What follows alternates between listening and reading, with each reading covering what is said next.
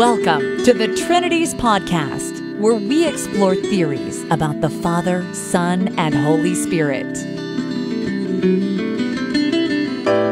Do you love God enough to think about Him?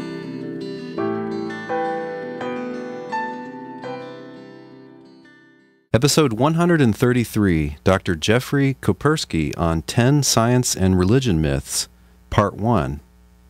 As an undergraduate, Dr. Jeffrey Koperski studied electrical engineering, but he went on to earn an MA and a PhD in philosophy from The Ohio State University. He's been a professor at Saginaw Valley State University in Michigan since 1997. A specialist in philosophy of science and philosophy of religion, he's published articles in many professional journals, including Philosophy of Science, the British Journal for the Philosophy of Science, Zygon, and the Stanford Encyclopedia of Philosophy. But he's here with us today to talk about some of the themes discussed in his 2015 book entitled The Physics of Theism, God, Physics, and the Philosophy of Science.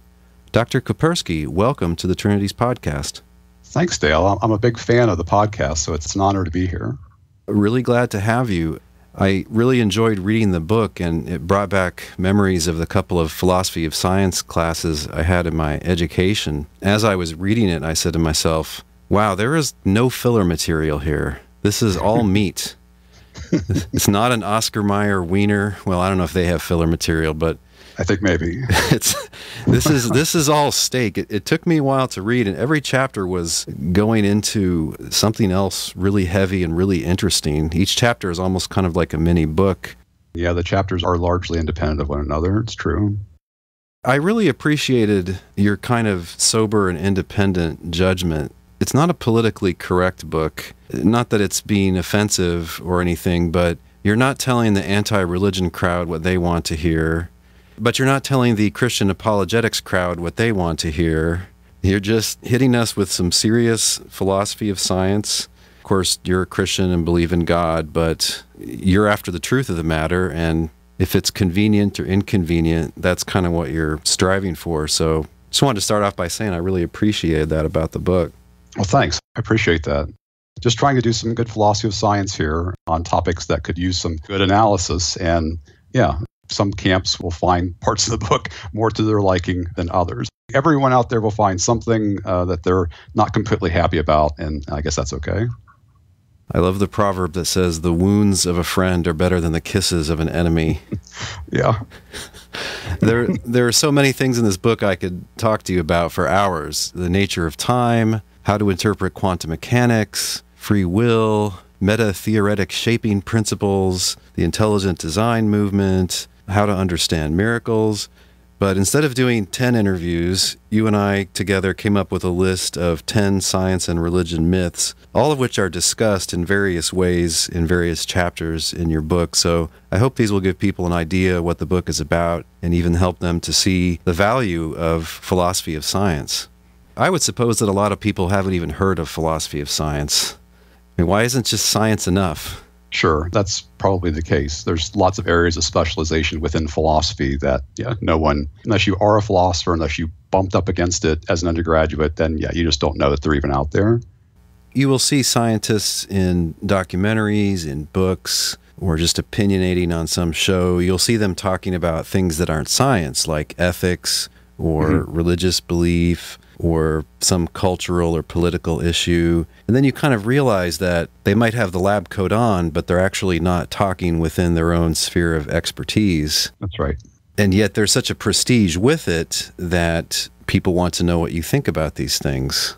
Right. And I think that's fine. It's just that you do have to realize that when scientists are talking outside of the domain of their expertise, that they're no longer experts on those topics. And that's fine. I would like to know what their opinions are, and if they have anything in the sciences that can help us to understand other areas. In many ways, that's what philosophers of science do. It's really very interdisciplinary. We're trained philosophers first and foremost, but then almost all of us are looking at some particular area of science.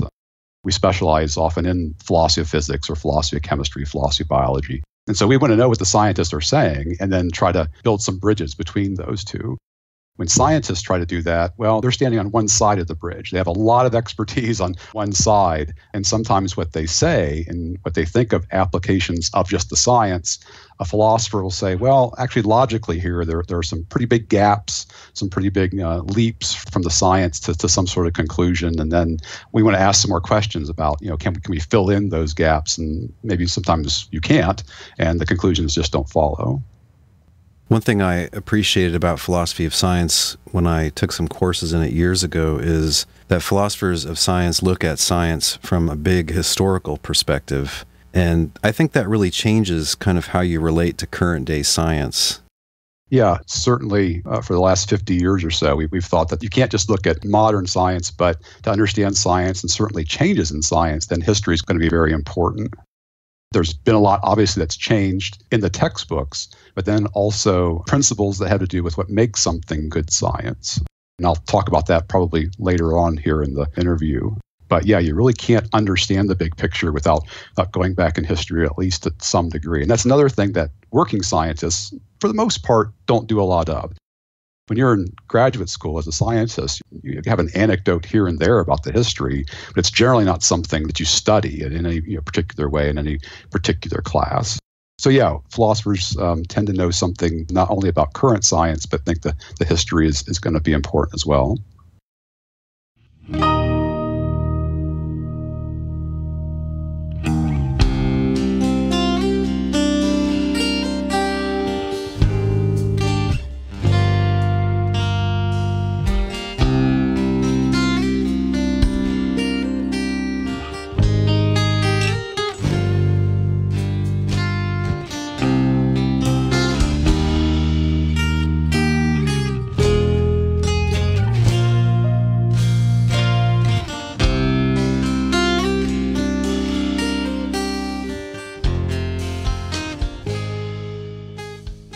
Let's just jump right into our first 5 of our 10 science and religion myths. Number 10 is the Big Bang has taken the place of God. Big Bang theory shows us where the cosmos came from. It's a common view, but since we were talking about history, if you look at the not too far back history, just the 20th century, what you just said there is really contrary to the facts. A lot of Christian thinkers in the 30s and 40s were really very excited about Big Bang cosmology. One of the big fans would have been Pope Pius XII. He thought it was great, mainly because he thought it confirmed something like creation ex nihilo. So even people on both sides, one astronomer said that it's as if scientists had been clawing their way up Mount Truth for centuries, only to find a bunch of theologians sitting up there. That's what the Big Bang did for us. So a lot of theists, they thought the Big Bang was just great. A lot of atheists, not all of them, but a lot of them hated the Big Bang. Physicist Fred Hoyle, who actually coined the term Big Bang, when he did so, he was making fun of the idea. The way he would put it would be something like, it's as if the universe started with a Big Bang or something. Ha, ha, ha. So it was a pejorative term. He explicitly said that the whole idea was really just a form of religious fundamentalism. Now, of course, the evidence is so overwhelming that you don't hear that sort of talk anymore. There's still a problem. If there's a problem out there that physicists still have with the Big Bang, it's that it's ugly. It's a singularity, which means that the laws of physics break down at that point. So physicists would prefer to have models where their laws cover and explain everything rather than breaking down at some arbitrary point. So there are a lot of ideas floating around out there. There's not a lot of evidence to support one or the other, but that doesn't stop people like Lawrence Krauss, cosmologist, from saying that physics has explained the Big Bang. And his answer is that the universe literally came from nothing. That's the title of his book, A Universe from Nothing. He claims to have answered this long-standing philosophical question about why is there something rather than just nothing at all. And to answer that, you have to have some sort of explanation for where the Big Bang came from. And he just says, well, it came from nothing. Now, a lot of philosophers of physics, both theists and atheists, think that's just wrong, because it turns out on further investigation, Krauss's nothing contains fields that change over time. Well, if there's a physical thing there, like a field, and that thing changes over time, that's not nothing. So it looked like Krauss is just playing word games here. And there was a lot of back and forth about this whole thing. Most of it wasn't very nice. Krauss in particular didn't like it when a philosopher called him out on these things in the New York Times review of books. But in the end, I think it was actually a pretty good example of how science and philosophy and religion interact with one another, because Krauss has some interesting things to say. They're worth knowing. I liked the book in many ways, except when he launched into these overly ambitious conclusions then. And that's where philosophy and to some degree theology pushed back on him. In the end, he did pull back and did clarify, and so we all learned something. Now, historically, before the 20th century, a lot of non-theistic philosophers prefer the view that the history of the universe should just go infinitely back, because then it wouldn't seem to need any cause to get it going, or they just couldn't see how time could ever begin. Right. That's a simpler view. There's no singularity, right? There's no particular instant that's unique that is a beginning. If it's like negative numbers, it just goes back forever and ever. That's a more elegant view in a lot of people's opinion. When the Big Bang Theory was first formulated, a knee-jerk reaction on the part of many was, hey, but this sounds like creation from nothing. I mean, yes. Come on, we can't have this. Exactly. Just briefly, what was the evidence that has made Big Bang Theory so popular in recent times? Actual observations that distant bodies and other galaxies and the like actually are moving away from us. Everything at a very large scale actually does seem to be moving away from us. That would be the absolute main one. Even Einstein's field equations for general relativity, Einstein himself didn't like this originally, but they did seem to show that the universe shouldn't be stable. It either should be contracting or expanding. That didn't fit in very well with Einstein's own philosophical views, so he actually put in a new term into the equations to keep everything completely static. Again, later, Hubble came along and seemed to show that, no, actually the whole thing's expanding, and Einstein later then said that putting in this extra term was his biggest mistake. He should have just went with what the equations had said, and what they said was right. We live in an expanding universe. So if we see that things are expanding further now, then mentally we rewind the process, and then it all just converges on a point, basically, a finite time ago. It can, yeah. That depends somewhat on the exact geometry of space-time, whether it's going to contract to an individual point, but it certainly is going to go back to a point where the equations break down, where the variables actually shoot off to infinity, but it doesn't look like at that point that there is anything like space or time. So Big Bang Theory is describing the early history of the evolution of the cosmos. Is that a good way to put it? How things were in the initial moments? How things were, and then how things are evolving right now. It isn't just the beginning. It's part of an entire cosmology where the Big Bang event is the thing that starts it off. It's a complete model that it would continue on through to today. So the bang isn't a thing outside the cosmos that could be a source of it, that could be kind of a God replacement in one's thinking. It's really a breakdown. It isn't a point. There isn't some, in the grand map of the cosmos, there isn't some point that really is the Big Bang. It's just that when you rewind the tape, as you put it, eventually you're going to come to a place where the equations just break down. They all seem to be converging, but then they just kind of stop. They stop making sense. They blow up. That's a singularity. We don't quite know what to say, and so we labeled that breakdown the Big Bang.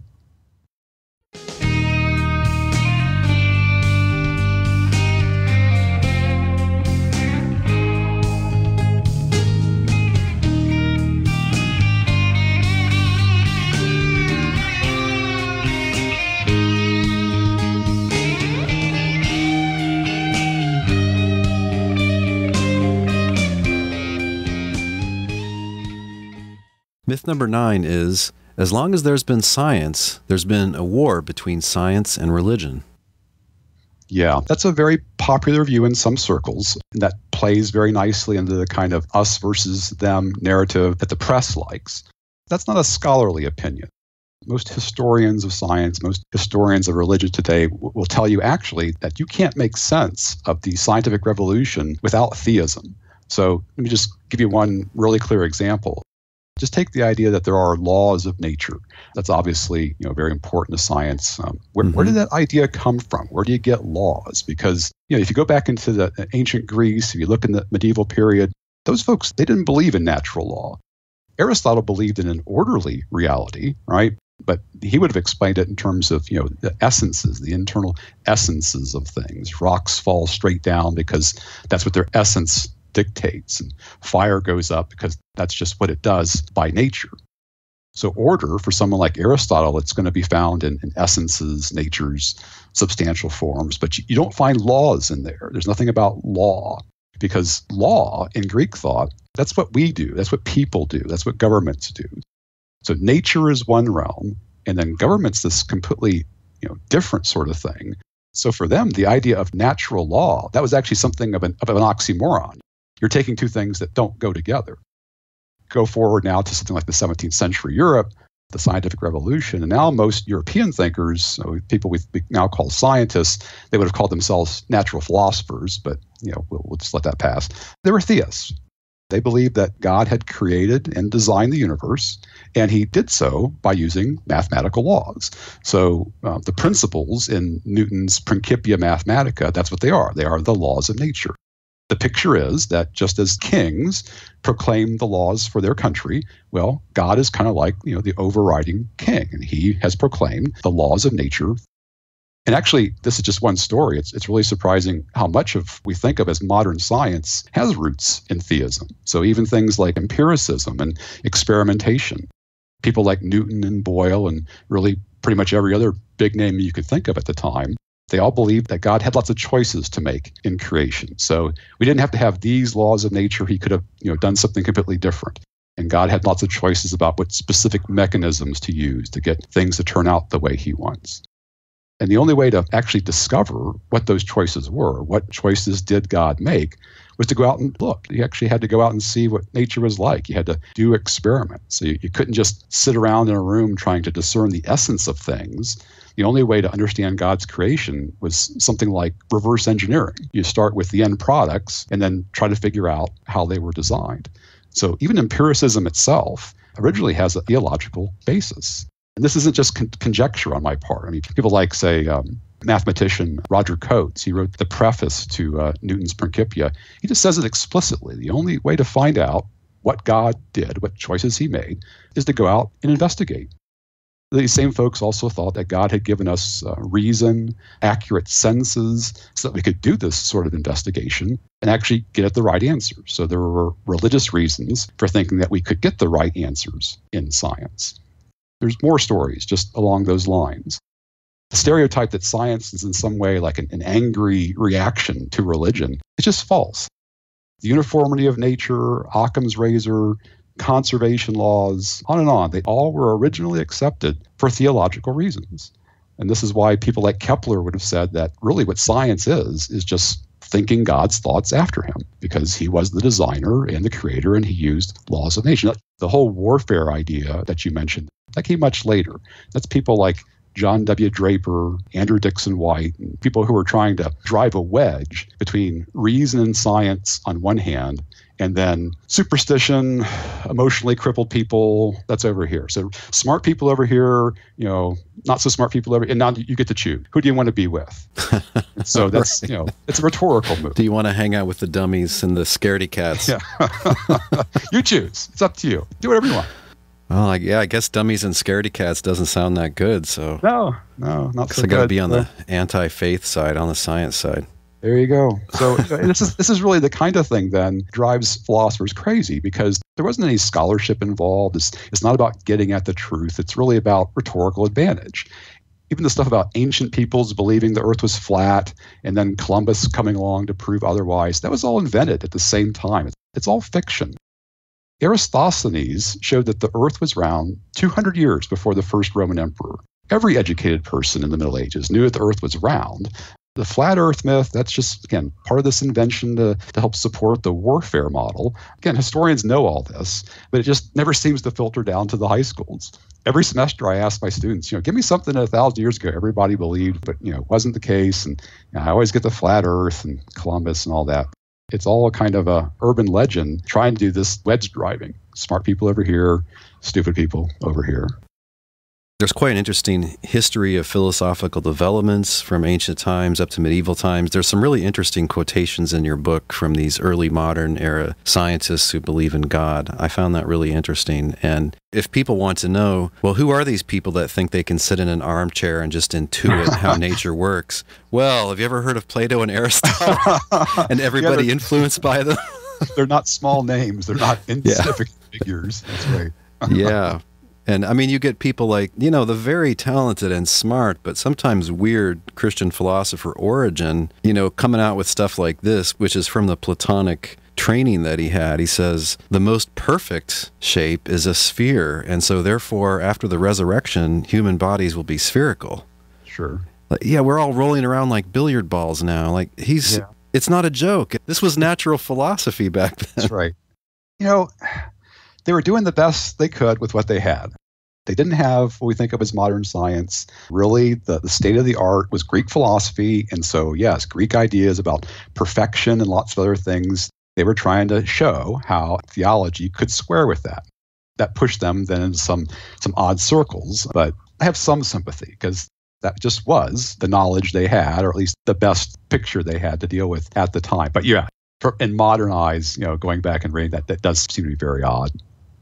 And it's not like it was totally unconnected from observation either. Right. Aristotle personally dissected a whole bunch of animals to try to figure out what all the parts did. And he didn't always guess right, but, he didn't have the tools that we have. Mm-hmm. But you're right. You have to respect them given what they knew at the time. But some of it looks pretty silly. You kind of wonder what will look silly 200 years from now. That makes a lot of philosophers, many of us in philosophy of science are realists about science, meaning we tend to think that advanced science, mature science gives us at least an approximately true picture of the way reality is.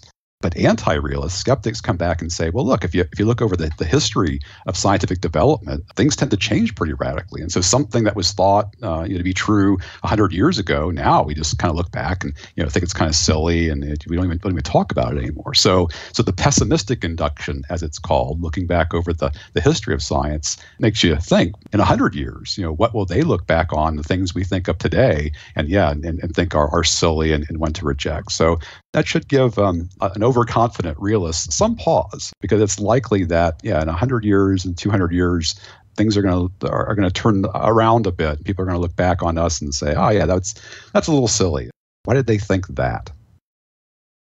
I would suppose that most people don't realize that some very famous and influential philosophers of science are anti-realists in the sense that they think science is for helping us do things and solve practical problems and for giving an explanation for what we observe, but then they don't necessarily infer that reality is as our best theory says. That's right. So there are some, and they take themselves just to be good empiricists again. An empiricist is going to put a lot of weight on what we can actually see, what we can detect with our senses. But then once you get beyond that, once you get into the unobservable, now things change quite a bit. Some are going to say, Bas van Frossen very famously would say that, when it comes to things we can empirically detect and empirically verify, you should believe in those things. But once you get to theories that talk about unobservable entities, quarks, and things like that, well, you can use that stuff if it's useful, if it works, but you shouldn't literally believe that it's true. You shouldn't believe that it's true in the same way that I believe that my coffee mug here is sitting in front of me. I can see that. But if there's quarks bouncing around in there, well, that, I can use it. I'll act as if it's true. But really, we shouldn't believe that it's literally the case. A lot of people, when they first get exposed to different forms of anti-realism, it sounds a little silly. My students come into class, and I think they're trained in some ways to think as realists, that what science is getting at is the real picture of how things, are. Actual reality, observable and unobservable. But then once you start looking at some of the counter arguments, the realist position has some weaknesses. Every realist should be walking carefully, I think. Can you tell us what phlogiston is? I love phlogiston. Yes. So phlogiston. Why do things burn? According to phlogiston theory. Which isn't a current theory. Which is not the current. So you cannot find this on the periodic table. So why do things burn? So we have a candle. Let's take a big candle. Why is it burning if it's burning? It's because it's got this stuff in it, phlogiston. For combustion to commence and to keep going, it's got to have phlogiston in it that it can give off. It'll stop burning once it has used up all its phlogiston. And there's a test. We can test this theory. So take our candle and light it, and then put it under a vase, and then seal it off. Seal off the vase with tape, so it's all perfectly sealed. And of course, eventually, the candle's going to stop burning. Now, why did it stop burning? Well, because it's been giving off phlogiston. Eventually, all of the air inside the vase becomes saturated with phlogiston. So the candle can't give off any more phlogiston. And if it can't do that, then combustion has to stop and the candle snuffs itself out. So there's a perfectly good, empirically verifiable explanation based on phlogiston theory about why combustion happens and why it might stop. Right. And so now we just think this is just completely wrong. Just no such thing as phlogiston. Not even approximately true. That's right. It worked, but oxygen theory then displaced it. The same thing's true of caloric. We used to think that the reason the room I'm sitting in is warmer than being outside in the parking lot is that my room has more of this stuff, caloric, in it. That's where we get the word calorie from. There is no caloric. We don't believe in that at all, and on and on. There's a number of examples just like this where you had a good theory, it seemed to work, it seemed to make good predictions, and yet wasn't the case. Geocentrism, just the view that the Earth is the center of the universe. We look back on that now, and again, it's very different from the flat Earth myth that I was talking about a little bit ago. 1,000 years ago, it is the case that everybody thought the Earth was the center of the universe. And that's another thing that we laugh about. But look, if you were not told otherwise, you had not been taught otherwise, we just left it up to you. Go out and figure out what the truth is here. You absolutely would be a geocentrist. You absolutely would be. You and I would be both. We would think the Earth is the center of the universe because it looks that way. It's perfectly empirical, perfectly natural inference. It just happens to be false.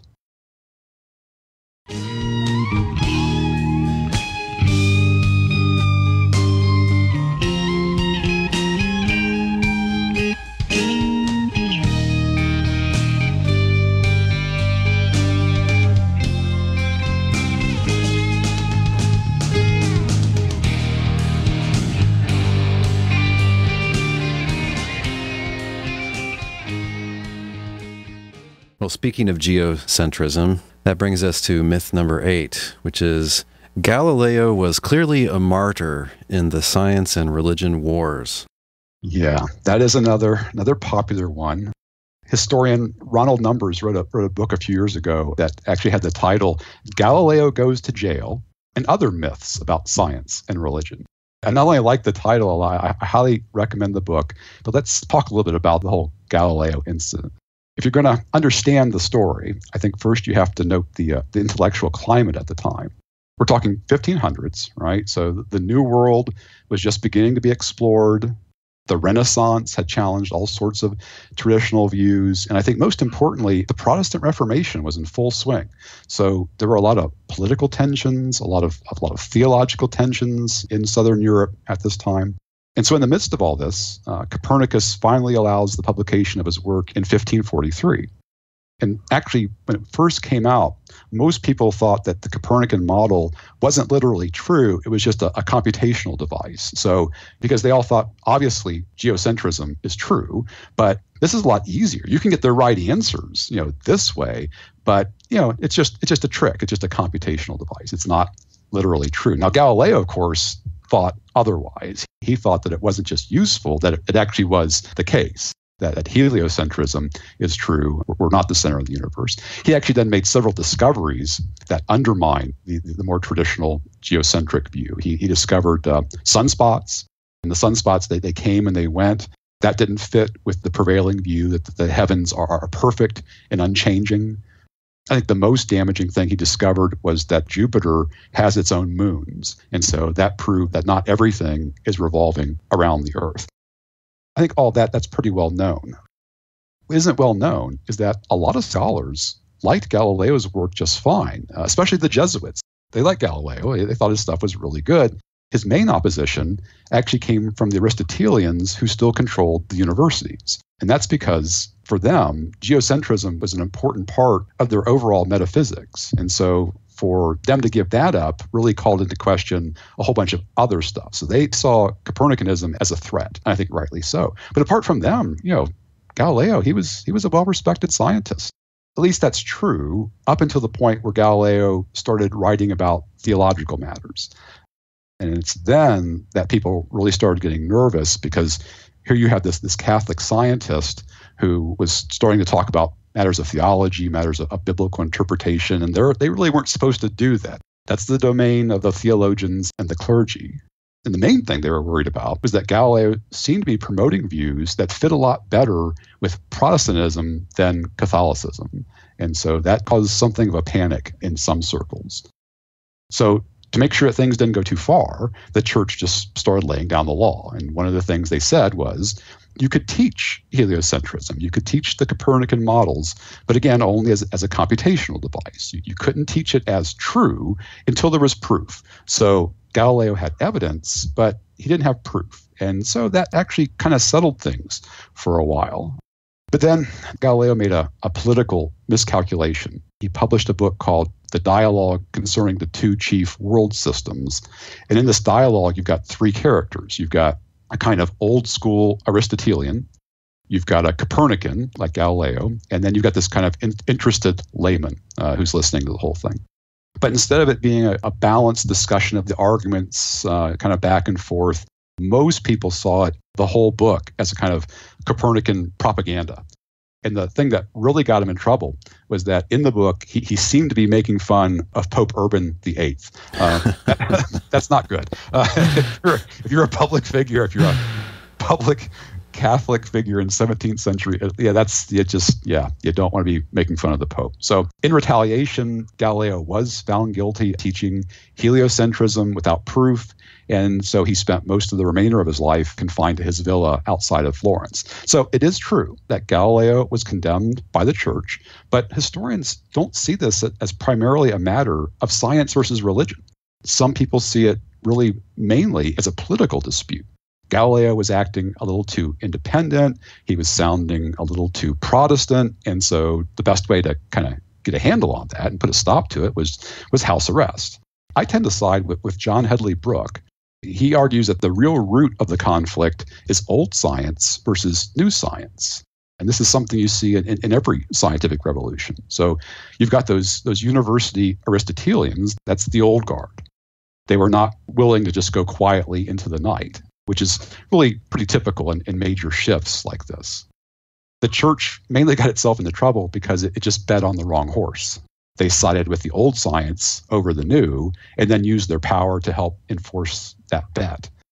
But I think that if the scientific old guard hadn't reacted so badly, and if Galileo hadn't been such a hothead himself, things would have turned out quite differently. This sort of old guard, new guard sort of thing, this is just the sort of thing that happens in every scientific revolution.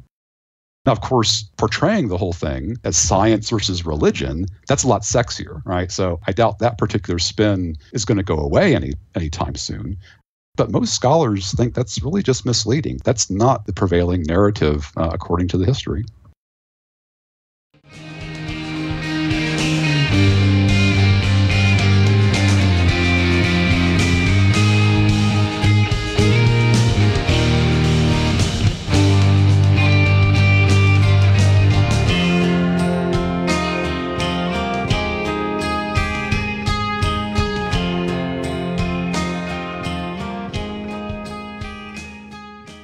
Myth number 7 is religion is based on faith, whereas science is based solely on empirical observation. I'm not sure that I know what it means to say that religion is based on faith, because that word gets used in all sorts of ways today. So no doubt, faith is important in religion. I'm not denying that at all, but it's not itself a way of knowing something. So even in the New Testament, the Greek word for faith, pistis, is roughly synonymous with trust. So in Greek thought, you couldn't trust a person. You wouldn't have faith in them without some reason to do so. Faith wasn't the opposite of reason and evidence in Greek thought. Faith actually depended on reason and evidence. It wasn't, pistis was not a fundamentally religious notion. I think that any finite being has to have faith in this sense. I can't know with certainty that this chair is going to support my weight, but my past experience dictates that it will. And so I sit down, trusting, having faith that it won't collapse under me. I think scientists exercise that sort of faith all the time. There's really no avoiding it. Of course, you're giving a sensible definition of faith. Sometimes it's believing what you know ain't so, or yes, believing with no or against the evidence or with no evidence. That's right. So like I said, it gets used in all sorts of ways. A lot of time has gone past, right? So, I mean, it's 2,000 years since the Bible was written. But if you're a Christian and you're trying to figure out, well, when we read that word faith in the New Testament, what does that mean? First and foremost, maybe this doesn't capture the whole of it, but the core is just trust. It's not a mystical notion. It's not even really a fundamentally religious notion. So yeah, I think that is something that, again, any finite being has to have just to get around in the world. There's just no avoiding it. But when you're reading the words of Jesus in the Gospels or hearing somebody like Paul or Peter talk in their letters, they do talk about faith, but they also seem to be appealing to evidence. They talk about things that they've seen and heard. Exactly. They appeal to the character of Jesus' teaching or to miracles that they claim to have witnessed. Right. That's supposed to be evidence. That's my point. The reason you can have faith that Jesus' promises will be fulfilled and things like that is because you've got evidence. You've got reasons for believing it. You can trust in what Jesus has promised and what Jesus has taught because you have evidence that he really knew what he was talking about and that God favored him, principally by raising him from the dead. So I understand faith to not in any way be in conflict with reason and evidence. I think this, again, is the primary biblical understanding of faith. It actually, to some degree, relies on evidence and reason. But the thing about this myth is a lot of people are going to hear it and just think it's true by definition. Religion, by definition, is belief based on faith, and science is by definition based solely on empirical observation. Isn't that just obviously true? Well, how about science being based solely on empirical observation? Science is actually, far more complex than just observation. So yeah, there's data and observation. There are laws and theories. That's true. But the data don't entail any particular theory, certainly not in any sort of deductive way. If you're going to get from data to theory and then say judge good theories from bad theories, there's a whole other set of principles involved. And actually, you mentioned this before, meta-theoretic shaping principles. They're absolutely crucial for understanding how science works. Now, you're not going to find a list of these in any science textbook because, for the most part, they're just taken as givens. This is just the way things are. Mm-hmm. So some of these I already mentioned. So things like today, we just take it as, of course, the universe is governed by a set of laws. And of course, the laws are uniform in nature, meaning that they're the same now as they always have been. And they're the same locally here on Earth as they are, on the far side of Andromeda. One set of laws. There's no theory that says that's the case or proves it to be the case. Good science presupposes this. Up until the discovery of quantum mechanics, there was a principle that said that a principle of continuity. Every system evolves from one state to another in a kind of continuous fashion. There's no leaps from one state to another. And with some exceptions, as we already said, most scientists have been realists. They think that they are discovering truths about reality, that theories aren't just social constructions. They're not merely useful. And then there's a whole set of methodological principles. So like the desire, the need for repeatable experiments. We think that's part of good science. Occam's razor, that one should favor simpler explanations over more complex explanations. And then there's a whole host of what philosophers call explanatory virtues, that we should prefer explanations that are empirically adequate, that are testable, that fit well with what we already know. Even elegance is one of these virtues. Especially in physics, we tend to like mathematical elegance in our models.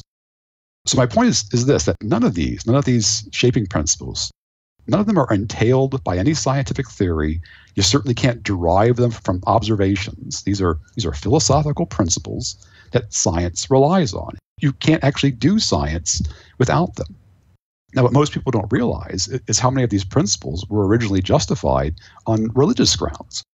We've already talked about the laws of nature presupposing a divine lawgiver, but that uniformity of nature thing that I was talking about, that the laws are the same, that Newton inferred that from God's omnipresence. If God is the same everywhere, then Newton said so are his laws. Occam's razor and appeals to simplicity. Those were originally rooted in the idea that God works in the most perfect and efficient way. And even that bit about scientific realism, originally that was based on the idea that God had given us the ability to find the truth about physical reality. We can trust our theories because God's given us the ability to get the right answer. The short answer is that there's more to religion than faith. There is evidence involved. It's really important. And there's more to science than observation and theory. If that's all you had, you couldn't actually do science. So this big contrast is really kind of a comic book caricature that serves the purposes of certain polemicists, really. It's that wedge driving again. The smart people are the ones that are going to use reason and empirical observation, and then those other folks, they're going to rely on faith because that's all they got. And so, yeah, it's rhetorical. It's wedge driving. It's a caricature. It absolutely is. The mouth breathers and the knuckle draggers. Yes, there you go. Don't want to be with them. So come on over with the smart people. Right. That's right.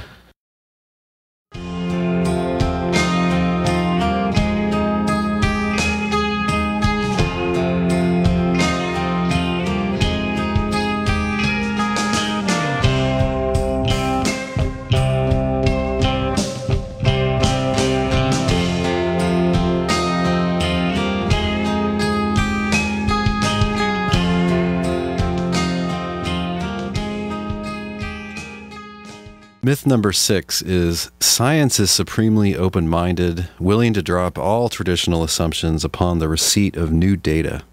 That would be true, except for the fact that science is actually done by people. And people generally aren't all that keen when it comes to repudiating their life's work just because some new information came along. This is partly a matter of psychology. It's partly a matter of pride. Really, historically, scientific change is not easy. But there are also two more shaping principles that come into play here in terms of how open-minded scientists should be. So one of these is what Del Ratch calls tenacity. Scientific theories are not overthrown at the first sign of problems. A good theory kind of earns the right to weather some anomalies. So if you look at Newtonian mechanics, we didn't discard that just because a couple of the planets weren't behaving exactly like they should, according to Newton's theories. We didn't reject Darwinian evolution just because we didn't find as many transitional fossils as Darwin thought that we would.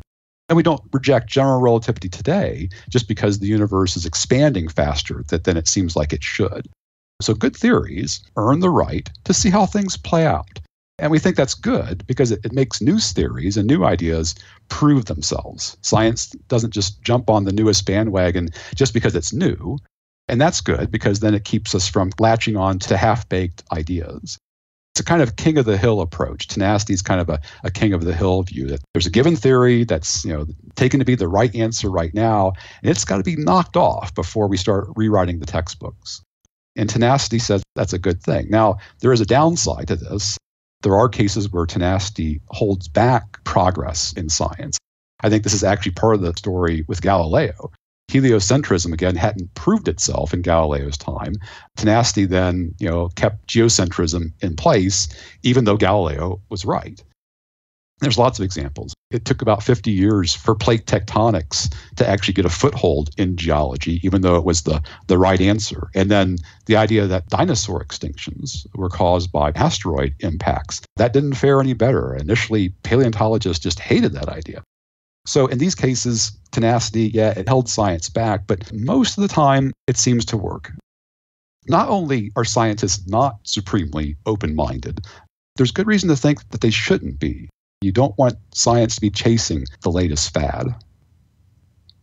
So in practice, it's intensely conservative, really. It's very reluctant to move off of what it considers to be a well-established theory, but that's not a bad thing. Right. However, it does involve people and institutions that aren't always rational or might be nationalistic.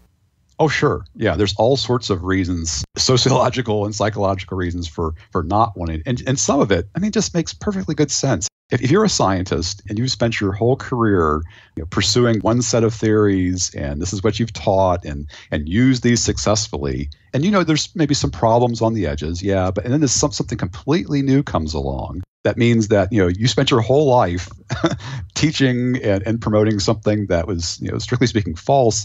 Psychologically, that's a really hard thing to do. This idea that scientists will just happily say, "Oh, good, I've been shown the truth now, and so I will happily drop this thing that I believed my whole life and embrace the new." That just psychologically, that just simply doesn't happen. Scientific revolutions are difficult. To some sense, what tenacity says is they should be. The new ideas shouldn't be embraced simply because they're new. They have to prove themselves. They have to earn a right to be at the table.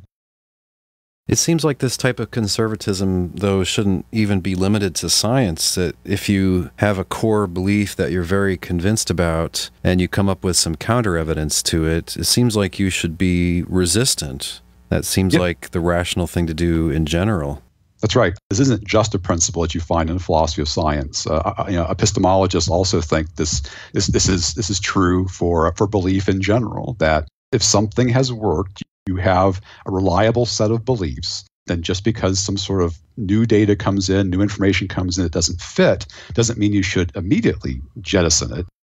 Good ideas, beliefs that have worked reliably over time, have earned the right to kind of weather the storm. So, say you hear a rumor or someone emails you that says your wife is cheating on you. But, you've got, history, long and multivariate evidence that actually, no, your wife loves you and has been very faithful to you all this time. And so, yeah, you're not immediately going to be filing for divorce or anything. Your initial reaction is probably going to be, well, something else is going on here. I'm not wrong about my wife's love and devotion. So yeah, I think that's right. There's nothing at all epistemically wrong about what you just did there. That is the way belief works. Apart from that, if you do have to make a change, this is kind of a close cousin to tenacity, is conservatism. And that says that if you have to make a change, you should probably make as little change as you need in your belief or your theory to accommodate the new information. So scientists prefer small change, incremental change, to revolutionary change.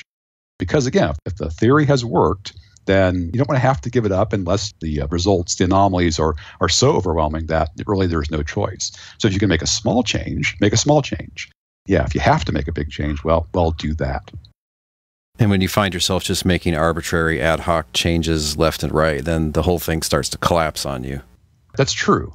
I don't believe in everything that philosopher of science Thomas Kuhn taught, but one of the things he did show is that if you're going to make a change, you do probably need a rival. Another better possibility, another better option needs to come along. Even if you know your theory is in trouble, it's springing leaks left and right, you're really going to keep patching it up until something better comes along. You're going to need some other rival belief to jump to. You're not just going to say, well, this theory doesn't work anymore, and so we have no idea what we believe. That really never happens. The book again is The Physics of Theism, God, Physics, and the Philosophy of Science by Jeffrey Koperski. Dr. Koperski, thank you so much for talking with us. It's been great to be here, Dale. Thank you.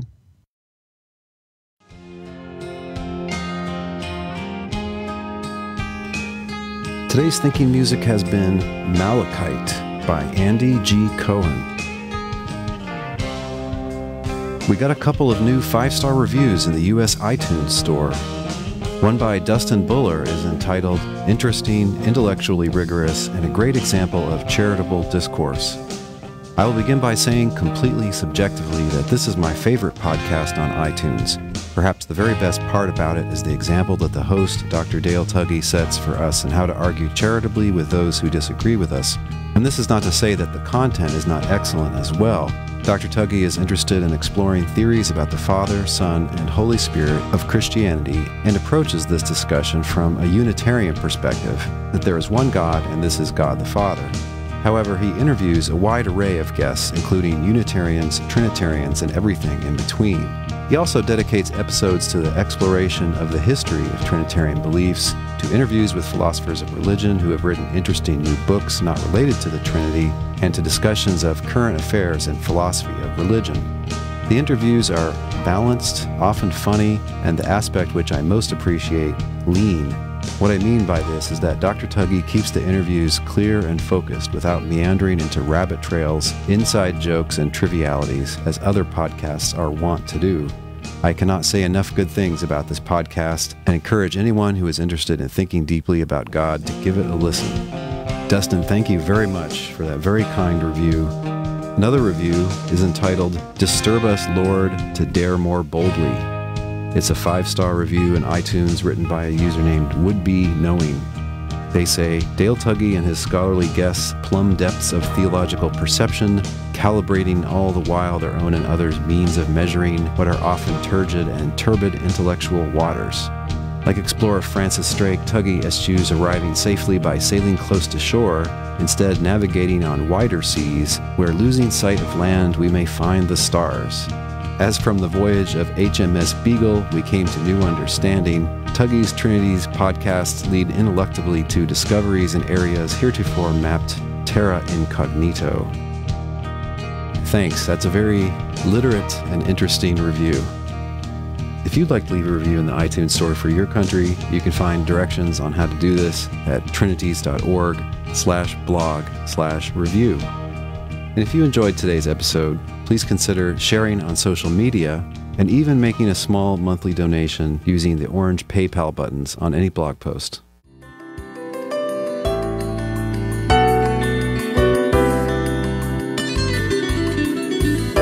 Thanks for listening. We'll see you online at trinities.org. Till next time, don't forget to love God with all your mind.